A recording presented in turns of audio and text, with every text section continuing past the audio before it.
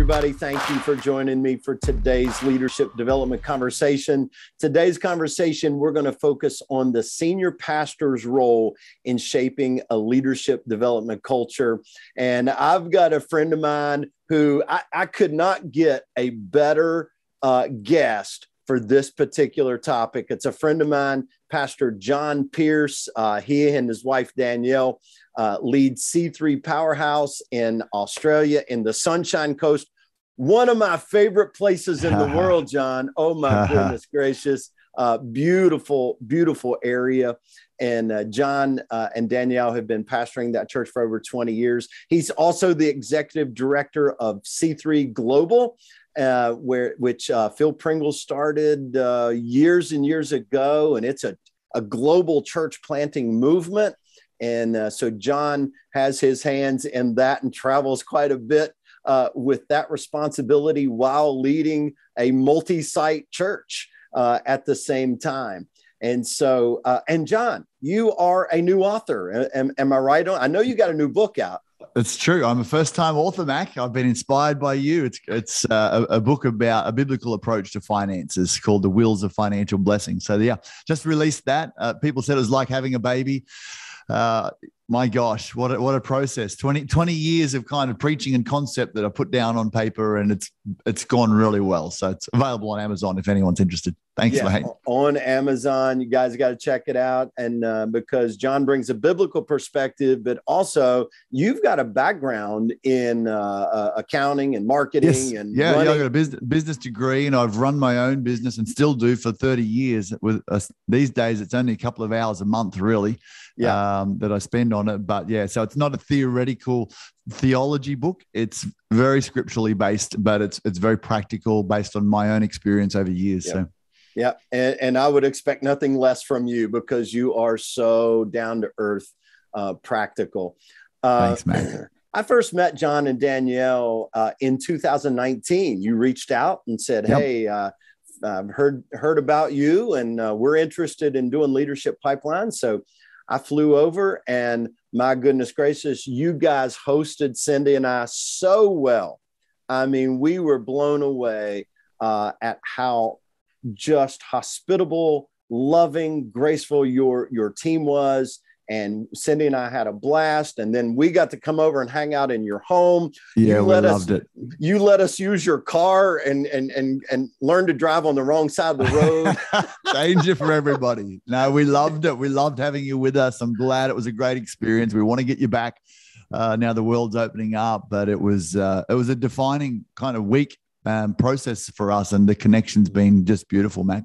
Oh, yeah. Same here. And John, I tell people all the time, that week with you, because we were 5 days intense work. We drilled in, man. We drilled in. It was awesome. Yeah. And so I got to watch you up close and personal. I got to watch you lead with your staff.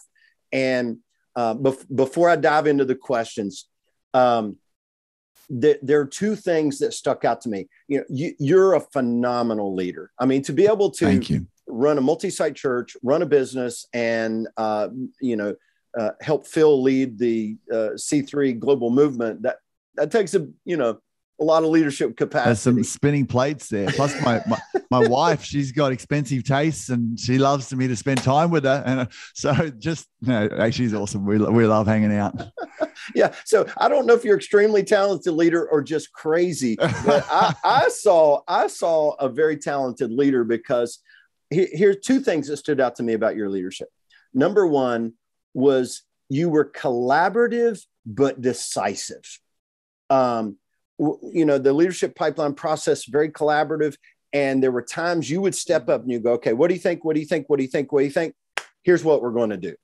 And I have never seen a pastor be so collaborative and decisive. There were times I would go, okay, well, we can wait on that. And you go, no, we're going to make a decision right now. And I love that. The second thing that I just walked away going, wow, this guy's a great leader, was you're empowering. Now, there are a lot of leaders you can go, oh yeah, they're empowering, but it was totally different with you. I saw you in moments go, okay, you're the right person to do this. I want you to do this and run with this. And it didn't matter what their position was. You were looking for the best person to accomplish the job, regardless of what the titles were. And I remember you at one point, I was floored because I'd never seen, a pastor do this in this role. You looked at Ken and you said, Ken, you're going to lead the content portion. You're going to be the project leader for that part. And Ken was a volunteer leader who was there participating. And I was like, man, he didn't choose a staff person. He chose a volunteer because of Ken's background. Mm-hmm. He was the perfect person for that. The perfect person, and has done a phenomenal job in helping us implement the whole approach that you brought to us to take on board. So very kind of you, Mac. Thank you for those observations. I'm going to watch this video myself a few times just for encouragement. Thank you. Send the first 5 minutes to your team. All right. So, John, let me ask you this. What is the senior pastor's role with the leadership pipeline? You've been doing this for, 3 years or so now. Yeah. What would you say the senior pastor's role is with the leadership pipeline? Well, look, if I just give a little bit of context to the why and understand that. So I'm an intuitive leader. Like I am a strategic leader. I tended to think, Mac, that most leaders would be like me. Therefore, most leaders, I'm looking for the gifted natural leaders. And then probably our approach was more, we have a need. Who's the next sort of most gifted available person, and dump them in that area and train them on the go. And because that's worked for me a lot over the years, that's kind of how I've grown and led and sort of, stretched. And I kind of had that approach to leadership. Well, look, leadership development's a strong word. Leadership dumping is probably more reality of the way we kind of did it. So that was the background, and better than that, but really there wasn't a strategic approach to build and develop reluctant leaders, people who aren't natural leaders, but who could grow as becoming disciples, becoming leaders. So I needed to personally start with a mindset shift. And so if I was to talk about that, I would think the senior pastor's role in the leadership pipeline is really to have a clear understanding of the culture that you're trying to create and to be the champion. You cannot delegate this for someone else to be the leader of the church in leadership development. You can let someone be the champion. You can let someone help drive it, keep people accountable.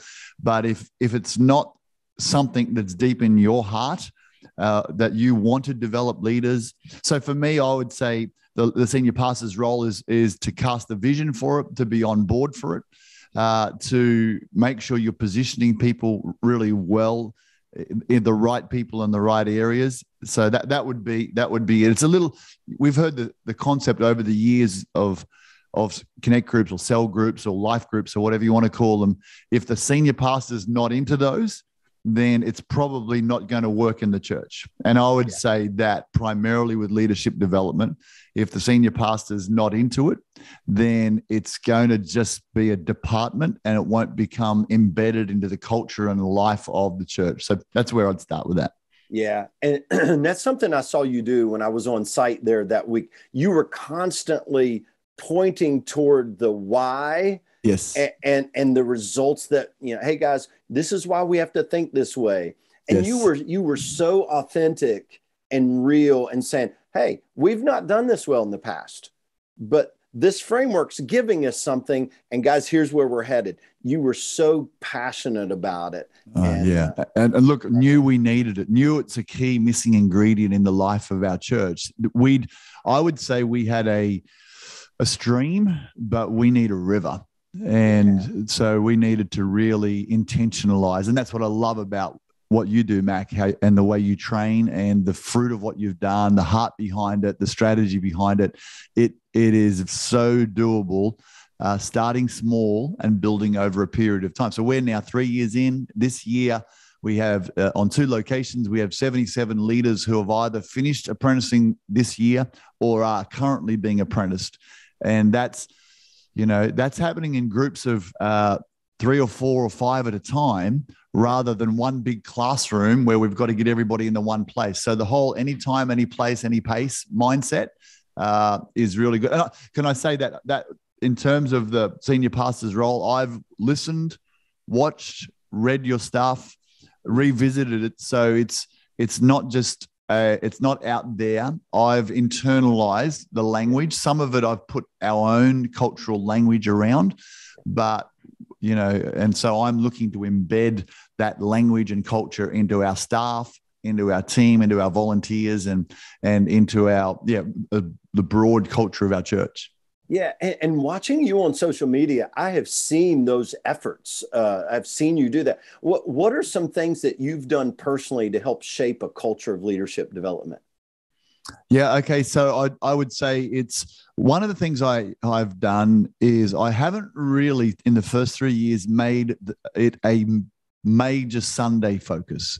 I've kind of, because we're trying to build a ground up culture, it's been a more behind the scenes with staff, key leaders, volunteers, rather than hey church, we're all about a leadership pipeline.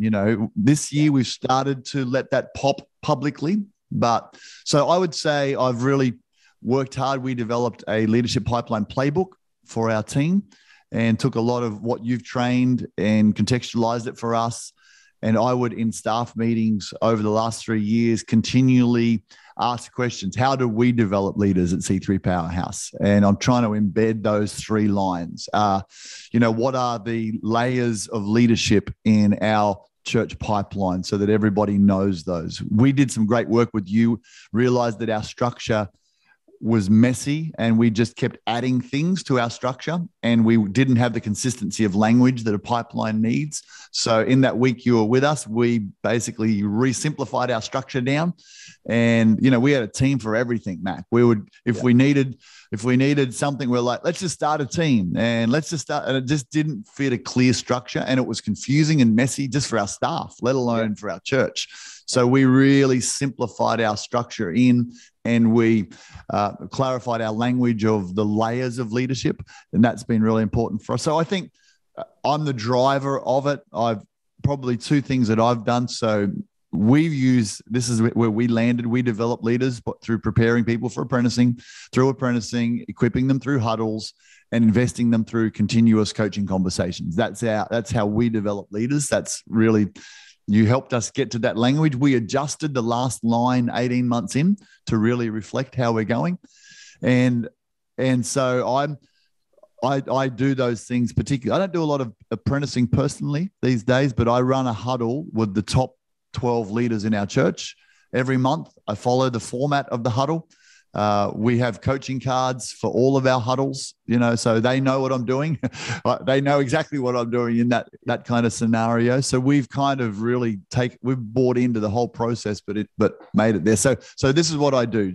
I run a huddle with our top 12 leaders personally.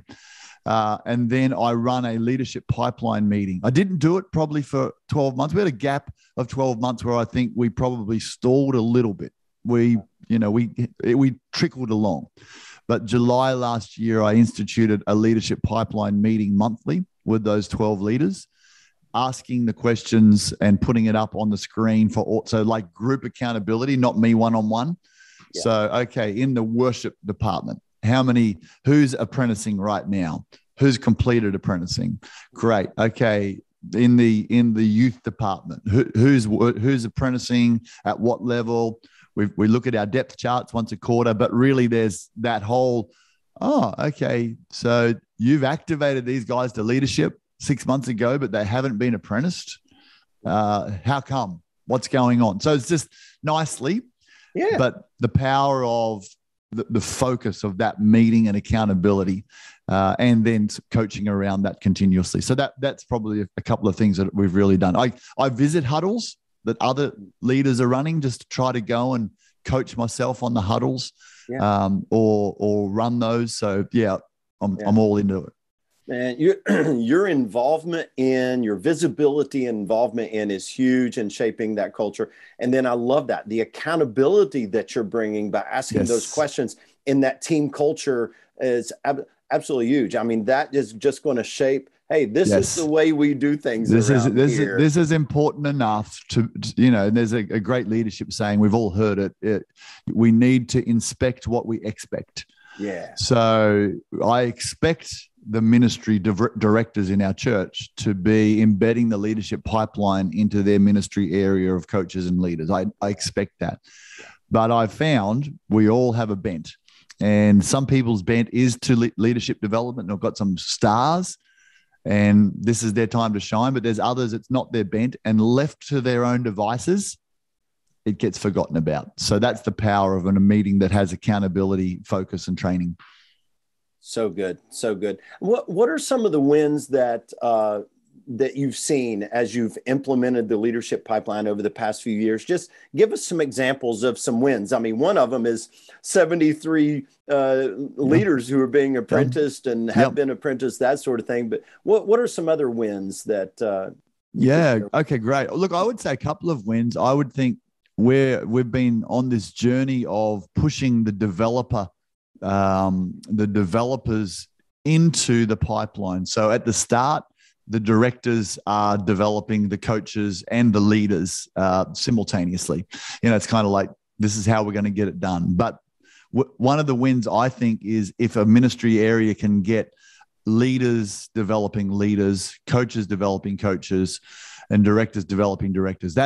I would say that mindset shift is probably the big shift to make. And you presented it clearly. We've had to keep rewatching some stuff of yours, talking about the Starbucks model that you shared with us when you were here. Yeah. But the leaders who develop other leaders become better leaders. So why rob the people in your area of the opportunity? I've got a friend who's into martial arts, and he said, when I went to the class, I learnt. And it was pretty good. But when I had to take the class, I really learned. And so I think that principle, so that to me is a win, where I see a group leader developing other group leaders, and they're not on staff. They don't consider themselves a superstar leader or even a ministry person. That's a real big win for us. So it's sort of the empowering of great leaders out there. Another win I would say is the reluctant leaders who, even the word leader, like, oh, I'm not a leader. So kind of simplifying that, use some language with our team. A leader is just someone who helps people take their next step. So really, I think some people who they think leadership's a personality.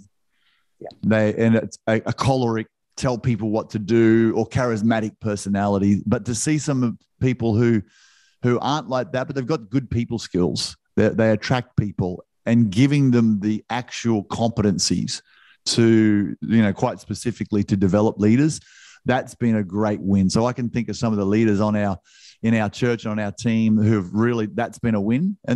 And it's like, oh, I would not. And this is where my old model of looking for someone who's a natural, gifted kind of leader, because you would have overlooked them. Yeah, I would have overlooked them. But now they're rising up. The third win, okay, I've just come this morning. It's from what we call a marketplace breakfast. And what's really awesome is a number of the business people in our church who have been through apprenticing in different levels of some of them who are leaders and coaches, and they're running huddles a specific kind of way that, the 5 C's, we've embedded that. Well, they're doing that in their business, and they've developed competencies for the levels and layers of their business. And now they are getting up and saying, to other business people, my business, I just do what I've learned at church, both through the leadership pipeline and apprenticing, but through all the different things that we do at church. But because it's so structured, clear, they see the playbook, they know what we're doing, it's not hidden. They're like, I've got my own work playbook. I've got a vision statement for my business, like the church has got a vision statement. I've got a pipeline in my business, like the church has got a pipeline. So there's some of the great wins that we've had. Unreal. That is so encouraging. That one of the biggest wins I look for, and I think it's one of the marks of a model leadership development church, is when you've got volunteer leaders reproducing leaders. Yes, that's the win, isn't it? It is the win. It's not all staff doing it. Yeah. You got volunteer leaders doing it too. I love that. All right. So what's been the biggest challenge for your staff in implementing the leadership pipeline? A lot of times, senior pastors are going to be excited about it, but the staff doesn't really implement. What's been some of the challenges you faced with your staff? Look, I think the challenge for many church staff is there can be a sense of I've got so much to do, and whether it's a pastor who doesn't have many staff, so you're a senior pastor and your team are all volunteers, or there's one or two staff, or whether it's a pastor with staff who all wear different hats and they're never sure what hat. So I'd say the big challenge has been, okay, in church life, Sunday's coming like a freight train. And we're getting ready for Sunday, or we're recovering from Sunday, or we're getting ready for Sunday. So there's an urgency to the weekly meeting services that we run. Then there's the pastoral crises. So they can just come up, and there's an urgency to those areas. Often we don't have enough of the volunteers we need. So, pastoral team staff are covering different territories. So being able to strategically focus on leadership development and give it the attention it deserves, even though you might have a mental assent, it's important, but really be able to go, okay, am I doing the important or responding to the urgent? So I would say that the team would, and that's where I say we kind of maybe paused or drifted for a period of time, and that related to me giving it focus and energy. So that would be probably the number one challenge, is that some people are drawn to it and some people, they won't be drawn to it because of everything that's going on. So what I've tried to do to fix that with team members who are more inclined to managing staff or more inclined to just responding, or just they've got so much on their plate, is say, start your week, have an hour or two on a Monday morning and read one of Mac's books, or listen to our stuff, or read the playbook, and just put your head at the start of the week into leadership development. It's really important for you. So I'd say that's been probably the biggest challenge for us. Sometimes need often means that we race people before we should. We got a lot better at that. But yeah, so that would probably be the biggest challenge that we've had, keeping the focus. I love that advice. Hey, the very beginning of your week, because if you start with the urgent, you're going to spend your week in the urgent. Yeah. Don't start with emails. Don't start with emails. So start with that which is important, and it right fits your mind. Yes. Oh my goodness, I love that. I think that whole principle of what you read or listen to will set the focus. Jesus said, if your eyes are good, your heart will be good. It's your focus. So I look, on my day off, I often try to listen to a podcast about marriage or family to set my focus in that zone, because I'm a driven leader and I'm trying to switch off. So I've found that key of listen or read something that will direct where you want to be focusing. So good. So good. All right. So what we talked about staff. Talk to me about the response you've received from your volunteer leaders in this new approach to leadership development. How have they responded? Look, it's been a mixture initially. So, and I think that's why I said that the public thing. I think anyone who thinks, something new, there's often a resistance to something new, particularly in church people, for whatever reason. I think the idea of even the name, a leadership pipeline for people, can feel corporate. Yeah. So that can, we have a saying, we want to be a leadership factory. And there are some people who are just like, what are we, a sausage factory? But I'm creating a culture that our church raises leaders, because leaders are disciple makers, and our goal, our vision is to make disciples. So I think there's that natural resistance to it. And you were great with this, Mac, with us at the start. And it's really load in on the top 20% of your leaders who are on board, who can capture the culture, the why, the heart. So I would say that. So some people, we've had to, not talk publicly about how awesome this is. Hey, we just love to develop you. They don't even know it's part of the leadership pipeline. Can I meet with you 6 or 8 times, etc., because we see this gift in you. We want to help you, So it's probably been a little more of a subtle behind the scenes approach. I've mentioned what we've done as a church. I've talked about it, but I think it's one of those things where the proof's in the pudding. So to be able to stand up, I stood up with our volunteers last night and just said, hey guys, we're crushing it. 77 across 2 locations, new leaders have been apprenticed, or et cetera, et cetera. And then suddenly people are like, oh, okay, this is not a new idea that one we should get on board with. This is something that's happening, and hopefully people are going, well, why haven't I been apprenticed? So that's been a groundswell approach. I think realizing that some people don't like the leader word. They don't see themselves as a leader. They have a mental blockage to it. Some people don't like even some of the language or change or new wineskins. So yeah. I love that approach, though. It's so wise.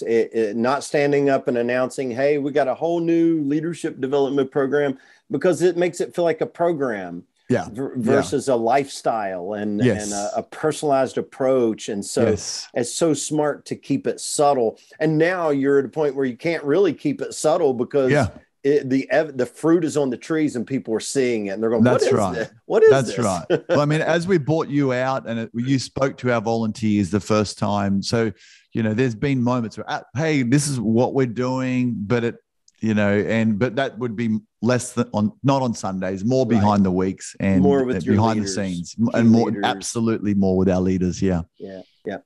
Hey, one more question. What final word of advice would you give a senior pastor when it comes to leadership development, leadership pipeline? What's a final word of advice? Yeah, look, this is going to sound weird, Mac, but you are a gift to the body of Christ in your what you do, your passion for people, your heart for the gospel to expand the gospel around the world. So that I think there's a spirit on you, and I say that in a sense, there's an anointing on you for developing leaders, for discipling people. And so I think my advice would be just immerse into what you're doing, immerse into the books that you've written, the videos that you produce, get into the coaching groups. So the mistake I saw people make it, where people will come in, watch a little bit and go, oh, I get it. But then make the mistake of it's a program and overlaying what you're talking about over the top of what they already do. And making it more complicated with more layers, rather than stripping it back and really from the inside out changing. So I would say take 3-6 months, to really immerse yourself as a senior leader, and then continually talk, listen, be part of groups, whatever it is of what you're doing, to keep the motivation and upskilling, so that really ultimately you could kind of be a leadership pipeline coach for other churches, because it's embedded in you. So that's, don't think, we did that for 6 months or we did that for 12 months. I think any culture to build genuinely, and it's culture when it happens in your church without you having to teach or motivate people towards it, it's culture. Yeah. So it's probably realistically a 7-year journey to build a culture in a church. So just stay persistent, stay immersed as a senior pastor and leader, and take your team into that zone. I hope everybody caught that. You have a culture when you no longer have to. How did you say that? You no longer. Well, you don't have to preach or teach about it. It's people's behavior without having to be reminded. Yeah. Love that. So good. And you guys, if you're listening and you need some help and you're looking for a tool, just go to the description below this video. I've got something called Jumpstart Your Leadership Development. It's 5 free training sessions you can use with your staff. One at a time, watch these videos, and it'll just help you jumpstart your leadership development. It's absolutely free. So go to the description and check that out. John, it has been a joy talking to you today. You have given us some phenomenal things to chew on, to walk away, some really practical stuff. how can people learn more about you and C3 Powerhouse? How can they find you? Sure. I've got a website, pastorjohnpearce.com. They can check that out. One thing we've been doing this year, Mac, our theme for the year is Brilliant Disciple Makers. So I do a fortnightly podcast targeted at Connect Group leaders, team leaders, and new Christian leaders.